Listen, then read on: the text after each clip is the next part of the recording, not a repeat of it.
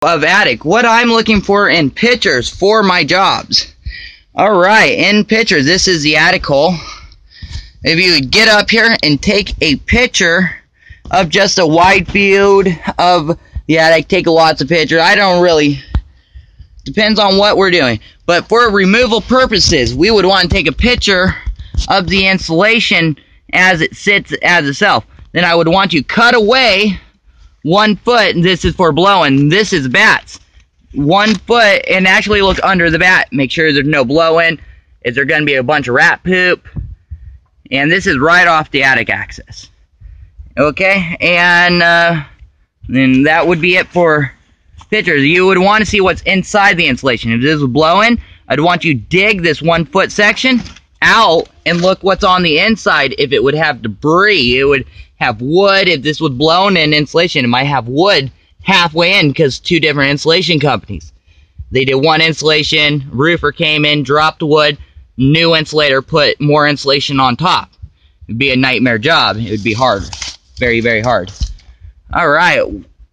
For foam insulation, I would want pictures of every single air vent, and this is to save our butts, and make sure that every single poop fan is vented to the outside. Just like that. We could always get the poop fan up there ourselves if there is adequate way to vent it. We could even vent it to an E-vent and design a cover and a mount using our foam and some spit and glue. Alright, the HVAC unit, always take a picture of the label to make sure that it is compliant, because we don't want anything vented. Picture of that. Anything that penetrates the roof line, we kind of want a picture for our records, and make sure that there's nothing vented into the attic space.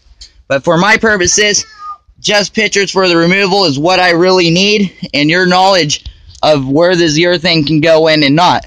My roof, I'm actually surprised, because the first time I looked at it, it's likely a great example for where it would be a perfect house to do it on.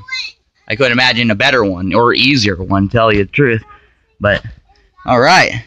What I would do for myself here, I know I have the R38 bats, probably just another layer, and that way, in that little tiny crawl, I would dump tons of it, because that's my room. So, alright, that's the end. This is also the attic space curves around into my room, so that's the end of this.